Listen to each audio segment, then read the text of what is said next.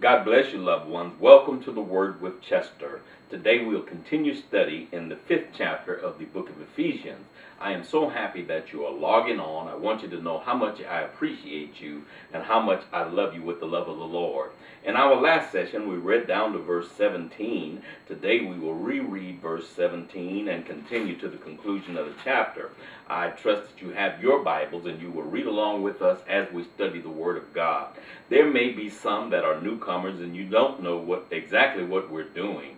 We're teaching through the Bible, verse by verse and chapter by chapter. We started with the Gospel of St. Matthew and have now progressed to the 5th chapter of the book of Ephesians. I know those of you that are regular listeners, when we make certain announcements again and again and again, it may bore you some, but for the benefit of our newcomers, the ones that are just now logging on, they need to know what we're doing. Well, shall we begin our study today? We read verse 17 in our last session. Let me read verse 16 and 17 again, and then continue to the conclusion. The Word of God says, the Apostle Paul writing to the Ephesian church, redeeming the time because the days are evil. Letting them know, and even in that day, that the days were evil, and we have to redeem the time. Anytime you use the word redeem, that means you have to go farther or harder than what was previously done. When something is in the pawn shop, you go down to redeem it, you have to pay more to get it out than what they gave you when you put it in the pawn shop. When you're running a race and someone jumps out ahead of you, you may have started out even and they get out ahead of you. In order to win that race, you got to make up that was lost and get even again and then proceed to go farther. Well, redeeming the time, that means we have time to make up because the days are evil. Wherefore be ye not unwise, but understanding that what the will of the Lord is. Don't be unwise, but please understand what the will of the Lord is. And that's what Apostle Paul is taking his time and letting us know what the will of the Lord is. And many times we fight against the will of the Lord and because we don't understand things. Let me let you know the will of the Lord cannot be determined by the culture. It cannot be determined by what one person says, but it's determined by the Word of God. I told you many times that God never contradicts himself. What he will say audibly is going to be written in his Word. What he puts down in your spirit, it will be written in his Word or backed up by his Word. He does not contradict himself. So the writer is letting us know, let's not be unwise, but understanding what the will of the Lord is, and be not drunk with wine. Be not drunk with wine, in which is excess, but be filled with the Spirit. I can't make that any plainer. Be not drunk with wine, in which is excess. Now, I'm not going to go into debates and get into arguments. Some churches teach total abstinence, and some say it's all right to have a glass of wine, but I do know one thing is very plain. It says, be not drunk with wine. If you drink too much of it and it begins to influence you, you have definitely done the wrong thing. I'm not going to argue with you and say that you're going to bust hell wide open because of a glass of wine. I know what the scripture said. The Bible says wine is a mocker. This is Proverbs chapter 20. Verse 1, wine is a mocker, strong drinks are raging. Anyone deceived thereby is not wise. Now that's the word of the Lord. So the writer is saying, don't be drunk with wine. Don't be deceived with wine. Let me let you know, there's some things are deceptive, and wine is one of those. Some people can't even have one glass of wine, and somebody else may be able to drink that glass of wine and it not bother them. But another person, one glass of wine will lead to another glass, and then another glass, and then another glass, until they're totally intoxicated. Well, our writer is saying, be not drunk with wine, in which is excess, but be filled with the Spirit. I know many people in the the stricter religions, they're on the edge of their seat now, wondering why come I didn't tell you to stop and don't do this and don't do that. I'm preaching and teaching straight from the Word of God. I'm not trying to get one denomination against another. I'm not trying to get one group of people against another. I'm trying to teach straight from the Word of God. Well, many of you have pastors. If you're not sure what you need to do, you need to go and talk to your pastor. Let him talk to you and instruct you. If he's good enough for you to set up under his ministry, he's good enough for you to take his advice and do what he has to say. This writer's saying, be not drunk with wine in verse 18, in which is excess, but be filled with the Spirit. Let me let you know, if you let the Spirit of God come in you and you become filled with the Spirit, that's one thing you're not going to do. You're not going to be drunk with wine. You're going to be full of the Holy Ghost. The Holy Ghost is going to influence you and not the influence of alcoholic beverages. How much plainer can we make it? And be not drunk with wine, in which is excess, but be filled with the Spirit. Be filled with the Spirit. Let the Holy Ghost come in your life. Let the Holy Ghost intoxicate you. Let the Holy Ghost take over your inner being. If the Holy Ghost takes over your inner being, your outer being is going to do the right thing. Verse 19 reads, speaking to yourselves in psalms and hymns and spiritual songs, singing and making melodies in your heart to the Lord. Give God praise. Give him the honor due his name. You can do that by speaking to yourself psalms. What do you mean? Read the Psalms and you'll know what a psalm is. Read poetry and you'll know what we're talking about here. Speak to the Lord in psalms. You can talk to him in poetry. You can talk to the Lord even in songs. Some of you have great gifts of writing songs and of setting down on it. Use it for the kingdom of God. Use whatever you have to praise his holy name. Speaking to yourself in psalms and hymns and spiritual songs, singing and making melodies in your heart to the Lord. Let me let you know, you have to make it in your heart before it'll do any good when it comes on the outside.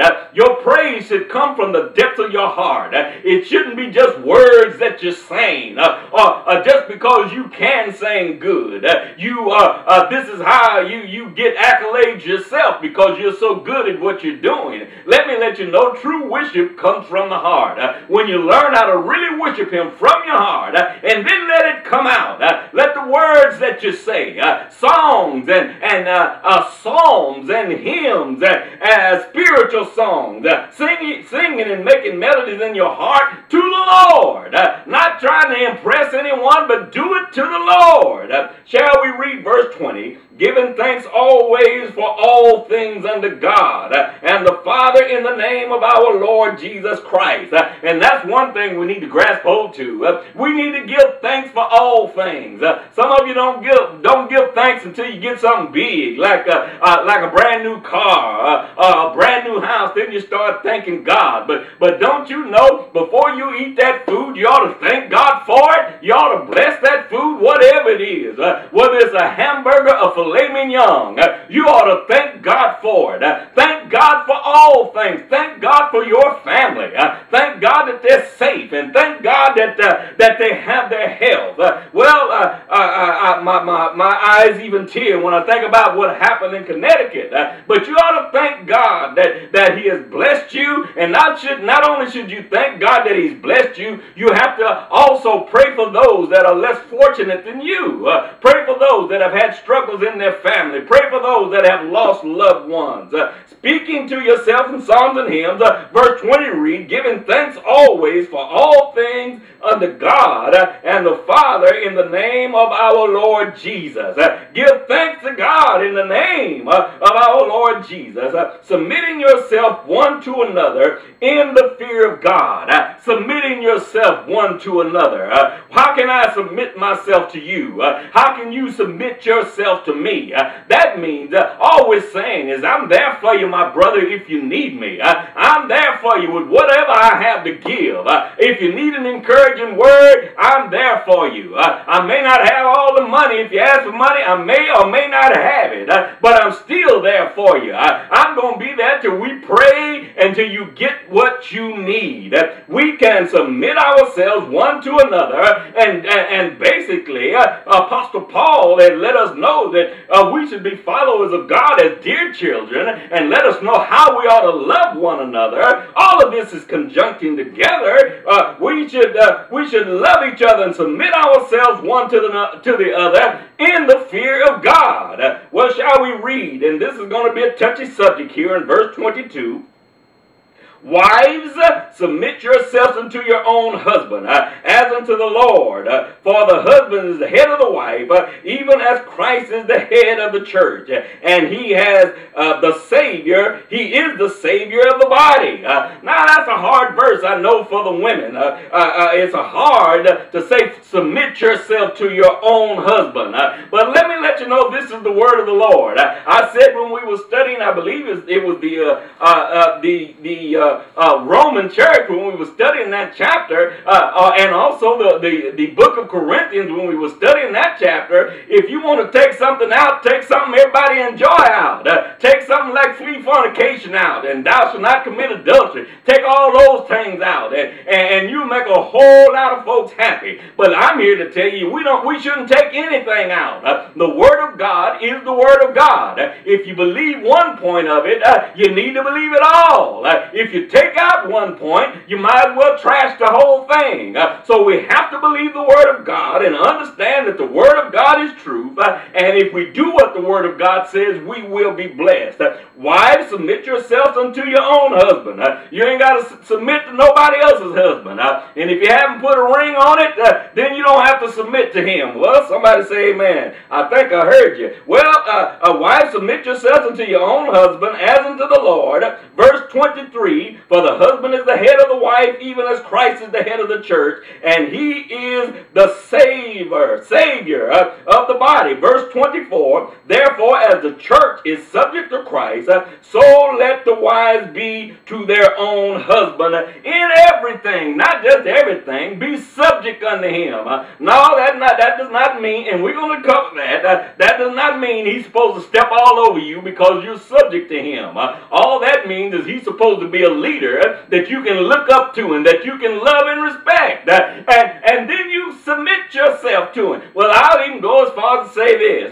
The Word of God said do it, so even if you don't look up to him, submit yourself anyway and watch God bless you. Well, therefore, as the church is subject unto Christ, so let the wives be to their own husbands in everything. Verse 25, husbands, love your wives, even as Christ also loved the church and gave himself for it. Well, don't you understand? It's not one-sided. If the husband loves you and shows you that tender love, it shouldn't be that hard to submit to him. Well, in actuality, you're going to be submitting yourself to one another. It's not one-sided. When you are subject unto him and he's loving you, don't you talk? Well, let's just say that ought to be a wonderful, wonderful union. That ought to be something so great because you're submitting and he's loving, and that makes everybody happy. Well, shall we continue to read? I just read verse 25. Husband, love your wife even as Christ also loved the church and gave himself for it. Verse 26, that he might sanctify and cleanse it with the washing of water by the word. Love your wife. Let me let you know it means something when you love your wife. And when others see you loving your wife and treating her like a queen, well, let me let you know that's a testimony to the kingdom of God. When they see husband and wife loving each other and the wife in subjection to her husband and then the husband loving her, and that union is like it should be. Oh my, that sounds awfully good, doesn't it? It would be wonderful if all of us could reach this point. Don't you know our homes would be better off, and our churches would be better off, and our cities and counties and the whole country, the whole world would be better. If we just did what the Word of God says, it wouldn't be so much adversity. Why? It would be easy to love if you had subjection. It would be easy to subject if you had love. Can you understand? It's got to work both ways, or it won't work at all. Well, verse 27 reads that it might present itself a glorious church, not having spot or wrinkle or any such thing, but that it should be holy, Holy, holy and without blemish. Well, don't you know the husband and the wife, they're part of the church, and what you do reflects the church, and oh, Lord have mercy, we could talk about it. I'm not authority on great marriages, and I'll tell you, everybody that is married and ever was married, they know you had some problems. But if you love one another, you should be able to work those problems out. Number one, just by doing what the Word says. Everything the Word tells us to do, it's not easy to start off. It's not easy to do, but if the Word says it, don't you know you will be better off for doing what the Word of God says. Let me reread verse 27. Let it sink in. That it might present itself a glorious church, not having spot or wrinkle or any such thing, but that it should be holy and without blemish. We're talking about the church now. Verse 28 reads, so ought men to love their wives as their own bodies. He that loves his wife loves himself. What are you talking about? Love your wives as your own body. Well, you're not going to see me hitting myself. You ain't going to see me beating myself up. So I should have that same attitude toward my wife. I shouldn't beat her. I'm supposed to love her as I love myself. I shouldn't do anything to her that I would not do to myself. Well, shall we read on? I know I'm ruffling feathers today, but I'm just reading the Word of God. I'm not here to point the finger at you and try to make you feel bad for what you've done, but we're going through the Bible verse by verse and chapter by chapter. That means we're going to cover your territory, we're going to cover my territory, we're going to cover everyone that listens, we're going to cover their territory. Don't you know, all of us, the Word of God is here for all of us, and somewhere in this Bible we'll find something that we need to come up to. If it's not submitting yourself to your husband or loving your wife, if there's something in there that all of us need to come up to. So don't get mad when the Word covers a section that maybe seems like it's talking about you. If it's the truth, it's the truth. Well, that's the reason I like reading through the Bible systematically like this and teaching through the Bible systematically. That way you know when I get to a verse of Scripture that you may be in, that I'm not picking at you. I'm not throwing off at you. I'm in the verse of Scripture that just happens to be the Scripture that touches what you're doing wrong or what you're doing right. So understand that the Word of God is here for all of us to help us. So ought men to love their wives as their own bodies. He that loveth his wife loveth himself. When you love your wife, you love your own self. Let me let you know that that's a compliment to you. When you love your wife, that's a compliment to your wife. When you love your wife, that's a compliment to the church. When you love your wife as your own self. Shall we read verse 29? For no man ever yet hated his own flesh. You ain't never hated your own body, your own flesh, unless you really got a problem. And we got doctors for that. Y'all hear me today? And we also got the altar for that. Well, for no man ever yet hated his own flesh, but nourishes it and cherishes it, even as the Lord the church. Well, don't you know you take care of your own body? If you are hurting somewhere, you go immediately to rub that hurt spot. If you do get a cut, you go immediately to mend and fix wherever that cut is. Well, that's your wife is a part of you. So if there's a cut there, you should go immediately and mend up whatever that cut is, because she's supposed to be as you. Let me let you know, if you're husband and wife, you are as one. I'm not talking about shacking up here. I'm talking about if you're married and you're husband and wife. Verse 30 read, for we are members of his body, of his flesh, and of his bone. Let me let you know, we're all one. We're we're members of his body, talking about the Lord, of his flesh and of his bone. Verse 31, for this cause shall a man leave his father and mother, and shall be joined unto his wife, and they two shall be one flesh. Well, that's in the Bible. If you're married, I understand there's people fall on hard times and you need to help your mother and father. I am not talking about that. But let me let you know, immediately, as soon as you possibly can, the Bible is saying for a man to leave his father and his mother. In other words, you need to establish household on your own.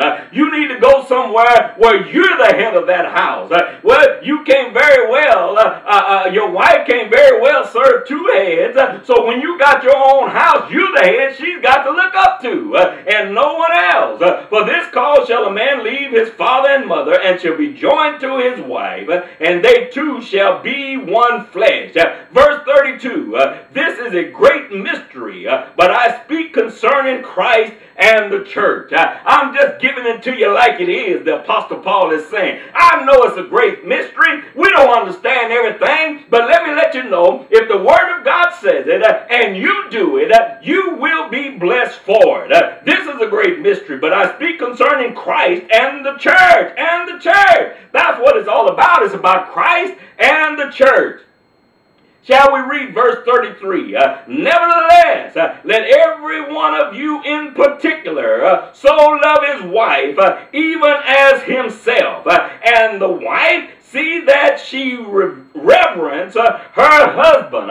Apostle Paul, it seems like he repeats himself many times. Well, he started it off. Wives, be subject to your wife in verse 22. And again, he spoke about husband, love your wives. He talked about submitting more than one time about the wife. And then again, he talked about the husband loving more than one time in this verse, loving the wife. And the wife reverencing her husband. Can you understand Apostle Paul? He's repeating it so you'll grasp hold to it. He's saying again so you'll get it through your head. I almost said thick skull, but I'm not going there. He's saying it again and again so you'll get that. Not just one side, and that's one thing I love about the Apostle Paul. He don't cover just one side. He talks to the woman. Be in subjection to your husband. He talks to the man. Love your wife. He talks to the woman. Reverence your husband. He talks to the man. This woman is like your own body. You're supposed to love her like you love yourself. Well, get that in your spirit, and your home will be better off. Or if you desire to be married, get it down in your spirit now. So when you do get married, you're ready to do what the Word of God says. Well, I'm not picking at you, but we're in a troubled time. Everything is going on now. Used to be years ago. Now, I've been in the church a long time. I would never tell you I've been perfect for 35 years, but I have been a minister for 35 years. Y'all better get this. I got a license and credentials to prove everything I say. I've been an ordained minister, an ordained elder since I was 24 years old. And I'm not going to tell you what I am today, but you can count back if you want to. I've been a minister of the gospel, an ordained minister of the gospel, since I was in my early 20s. And I believe the Word of God. I believe it. I believe it so much. Even if it don't work for me, I believe it. Even if the one across town, one belong to your church don't make it, I still believe the Word of God. And you should grasp hold of that yourself. You ought to love the Word of God so that regardless to what your relationship is and what your situation is, you want to do what the Word says. Well, my friend, I love you with the love of the Lord. I would not teach down through the Bible like this if I did not love you. God put on my heart to share with you my devotion. And as God is speaking to you through me, He is speaking to me so that I can speak to you. So I encourage you, my friend, stay with this ministry and watch God bless you. If you would like to contact me for any reason, if you would like to ask a question, you can write me at the Word with Chester Ministries, Post Office Box 200483, San Antonio, Texas 78220. You can also reach me at my website, www